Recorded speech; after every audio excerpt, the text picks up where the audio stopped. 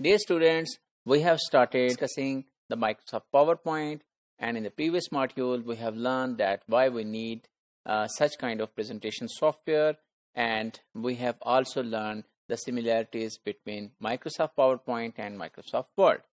So today we will start discussing the new things which were not part of Microsoft Word and have been added in Microsoft PowerPoint to actually enhance the presentation styles.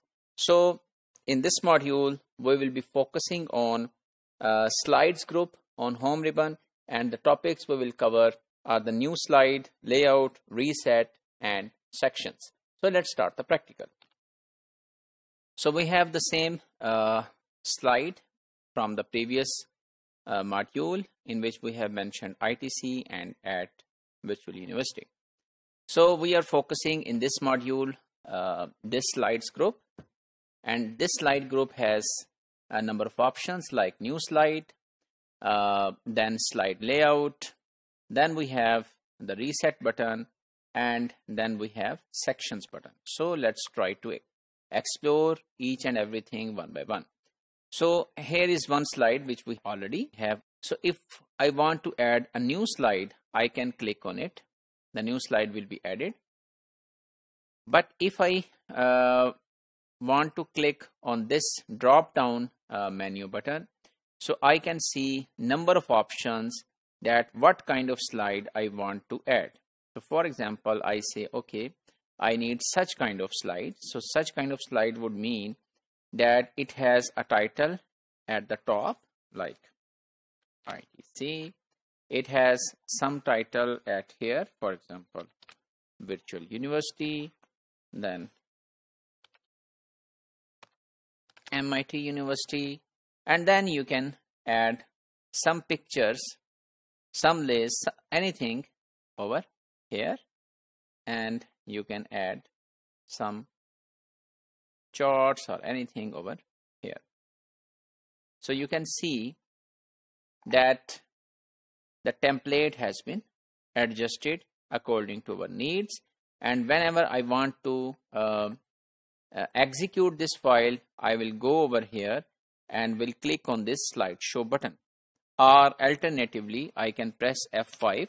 So this will be shown. So this was our first slide, second one was empty, and third one was like this, which have a comparison layout where we have on the top of a title and small titles, below that main title, and then two pictures we wanted to add. So such kind of multiple layouts we can add. You can see over here. We can also select, for example, any layout using this button as well. Like I want to change the layout of this screen as well. So I have changed. So I say, okay, I need again some line graph over here. All right. Some area graph over here, and some title, Pakistan. For example, we say universities and colleges. So now you can see that when I press F5, it comes at the main slide, next slide, next slide. It can be next by pressing only the next arrow button. So we learned about new slide, the effects. Then there is a button known as reset. It resets the position, size and formatting of the slide placeholder. So for example, if we are here and by mistake you have changed its position, and now you are not understanding where it should be placed, somewhere here, somewhere here, somewhere here. So you are confused. So just leave it where it was. Go to this reset button and click this. So it will be reset where it was in the original template. Then you have multiple slides. So for example, this is one slide. You can copy this slide. You can paste this slide. So these are two slides now. Similarly, you can also click on duplicate slides, so both slides contain the same content. So then you want to add sections. So for example, these two slides are talking about Pakistan, and these two slides are talking about ITC.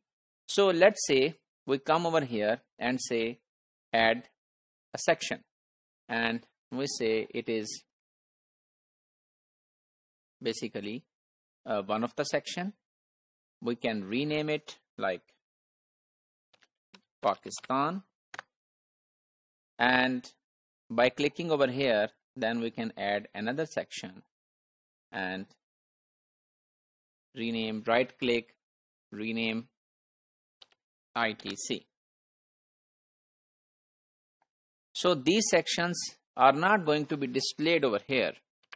So these sections are just for you to understand that you have added all of the slides related to Pakistan over here, ITC over here, and so on. So it is just to organize your thoughts and your slides.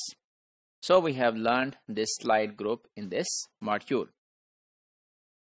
So let's conclude today's module.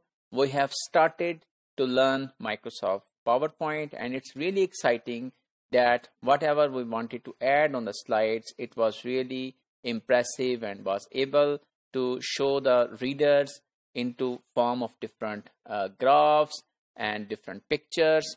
And we have also learned that there are different layouts which are possible, and how to add sections and how to reset the positions of any placeholder in the pre-compiled templates.